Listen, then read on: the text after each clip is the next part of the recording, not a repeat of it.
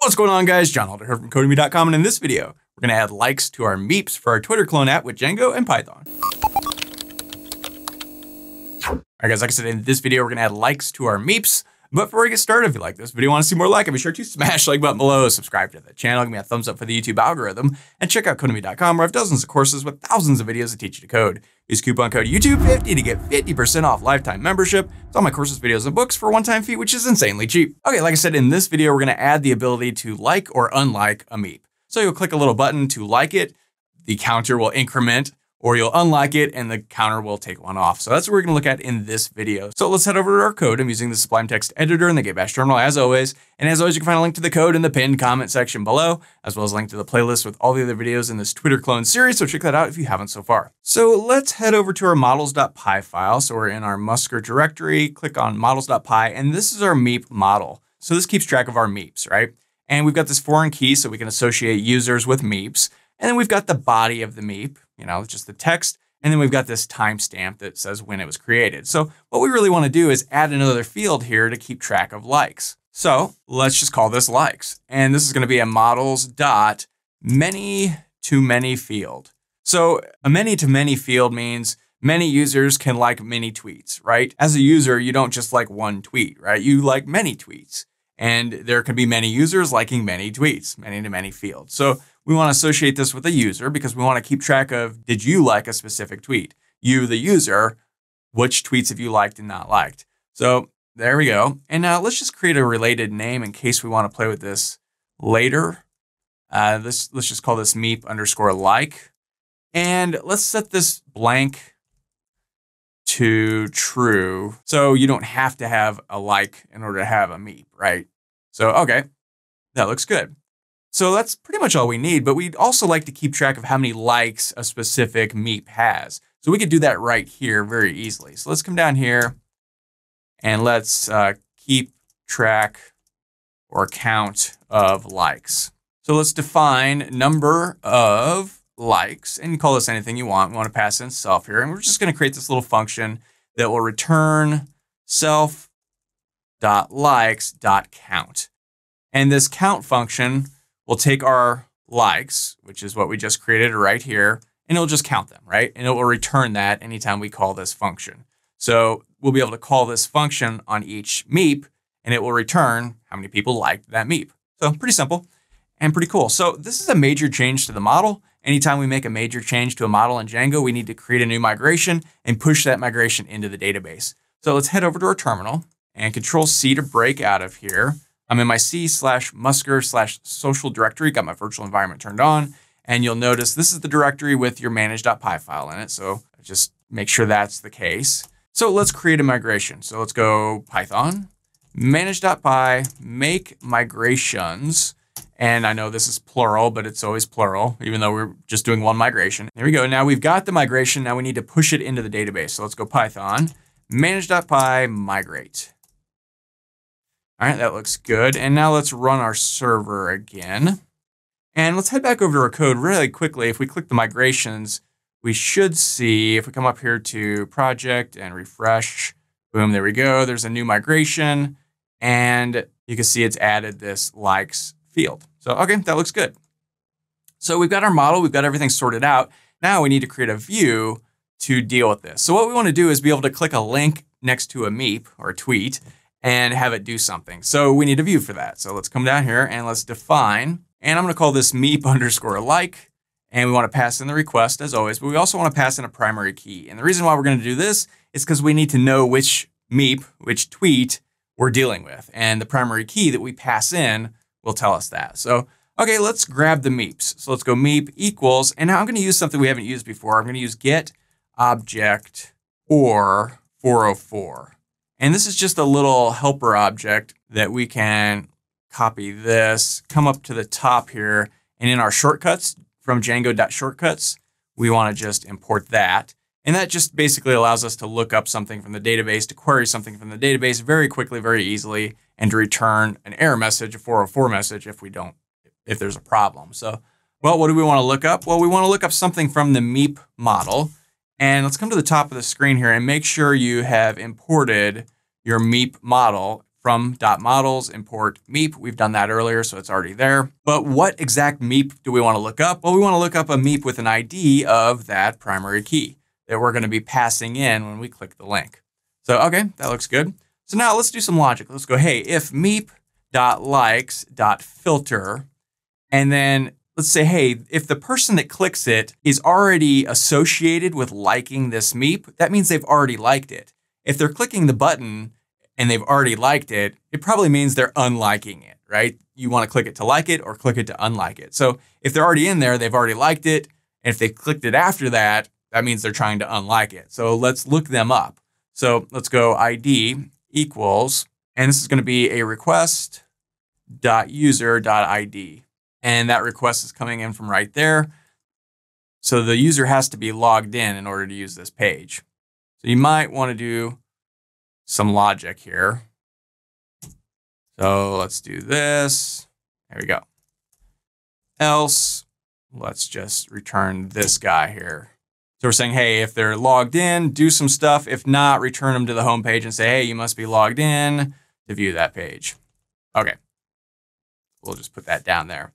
So, okay, up here, we need a colon. So we looked up the Meep here. And now we're saying, hey, if that Meep has a like with the requesting user's ID in it, then what do we want to do? Well, we want to meep.likes.remove and then request.user. So we want to remove that user if they're already associated with them. Else, if they're not already associated with that Meep, that means they haven't liked it before, which means they're probably trying to like it, right? So if they're not associated with it and they click the like button, that means they're trying to like it. So what do we want to do? We want to meep.likes.add the request.user. Okay. So after all that has happened, we want to return, redirect, and let's just send the person home. That looks good. Let's go ahead and save that.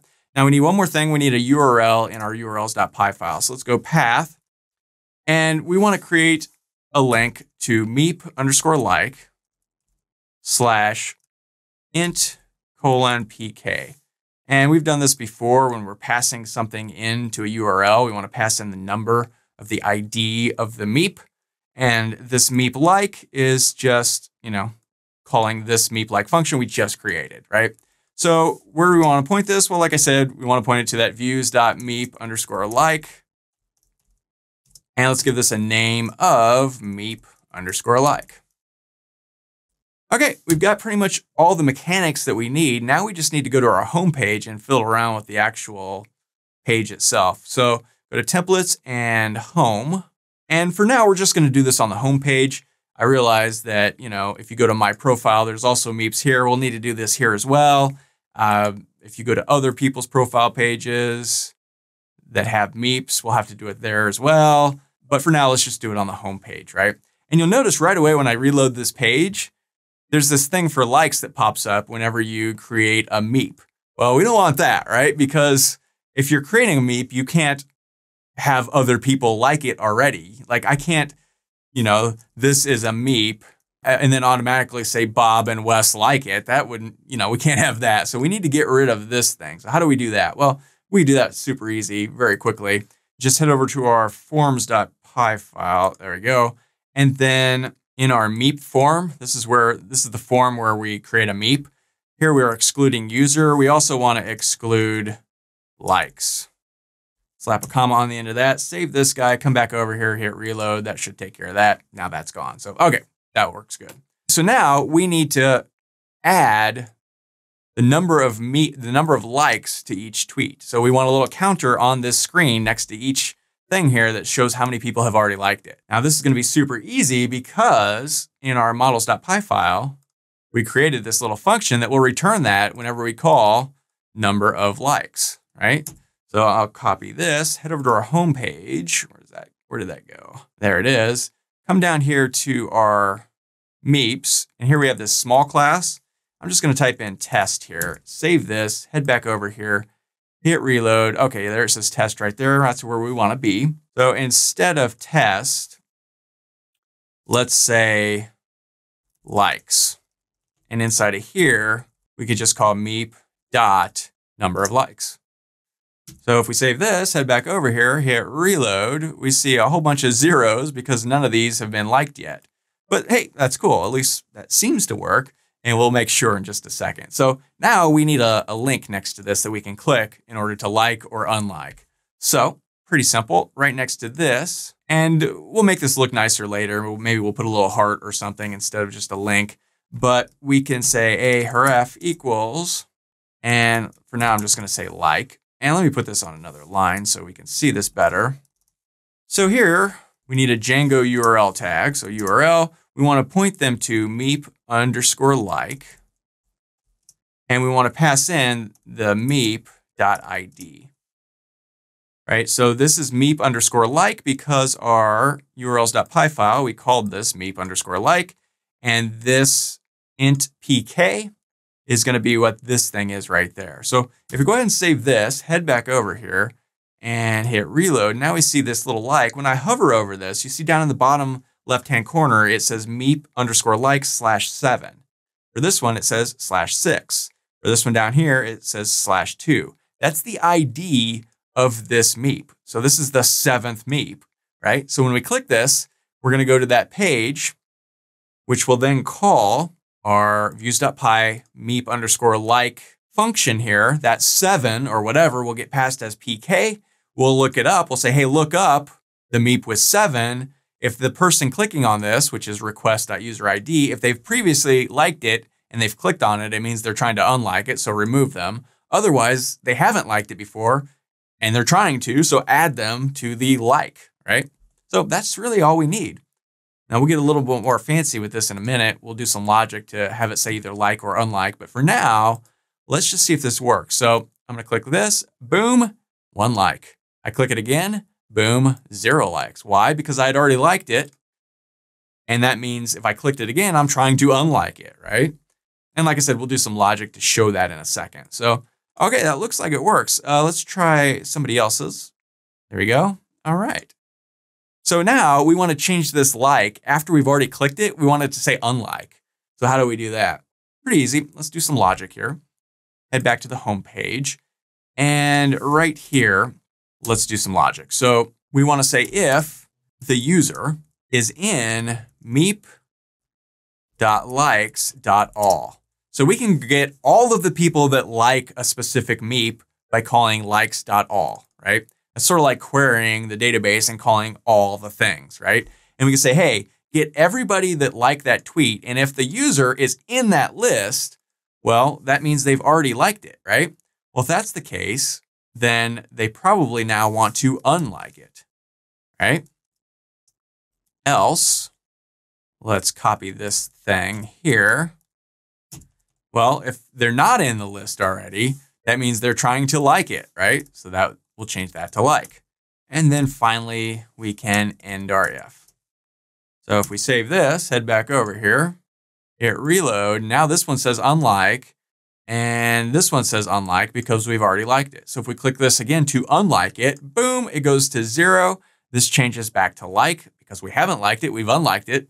This is back to 0 likes, and we can boom, like it again. So, all right, that seems to work. If you're curious who the user is, I mean, we are the user, obviously, but let's see, we can come up here and then just very quickly type in user to see this. I want to come back over here and hit reload. User is admin because, you know, I'm logged in as admin. So it's saying, hey, if admin is already liking something, then unlike, right? If admin hasn't liked it, then like. So, okay, pretty cool. Now let's get rid of that user thing real quick. Now I do want to test out one more thing just to make sure. Let's log out. This is Codemy's tweet. Let's log out and log back in as Codemy. And Codemy's meep already has 1 like from admin. Now if we do it again, there's 2 likes, admin and Codemy. So that looks like that works. Same thing down here. We can pop this on and see if that works. Okay, so if we log out here, log back in as admin, just to make sure now there are 2 likes, we can unlike, goes to 1, we can like again, goes to 2. All right, that seems to work. And we can check this if we want. We can go to the admin section and click on Meeps. And so if we click on this one, we see it has a like of admin and Codemy. And there are, in fact, yes, 2 likes there. So yeah, that looks like it works. So pretty simple way to like or unlike Meeps, tweets, whatever you want to call them. And that's kind of all there is to it. So that's all for this video. If you liked it, be sure to smash the like button below, subscribe to the channel, give me a thumbs up for the YouTube algorithm, and check out Codemy.com where you can use coupon code YouTube50 to get 50% off lifetime membership. So it's access to all my courses, almost 60 courses, thousands of videos, and the PDFs of all my best-selling coding books. Join over 160,000 students learning to code just like you. My name is John Elder from Codemy.com, and I'll see you in the next video.